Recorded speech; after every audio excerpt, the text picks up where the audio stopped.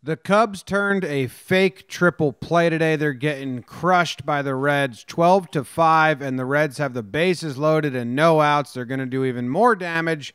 Shogo Akiyama is up. New guy coming over from Japan, looking to prove his worth. Slices one down the line. A nice stop by Bryant there. And the ump says, "You caught it on the fly, kid. Good job." He says, "Okay, well, I'll double up the runner that left third, and then we'll double up the runner that left first, and we'll just turn a nice triple play, and we'll get out of this inning, and we'll get back to the hotel, play some video games, have some fun, forget the loss." It clearly hit the dirt. I don't know what the ump was thinking.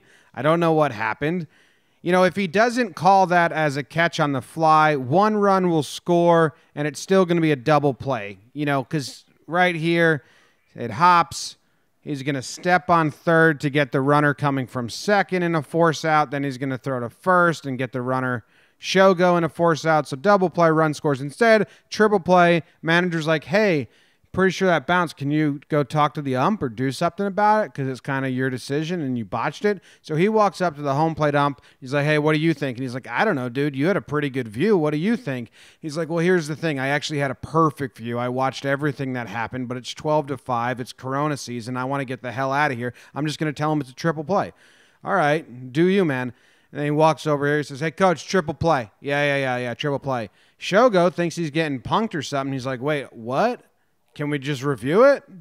Guys, can we just review it? Why don't we just review it?" And manager says, "Nah, we're kind of over it too, Shogo. Just shut up."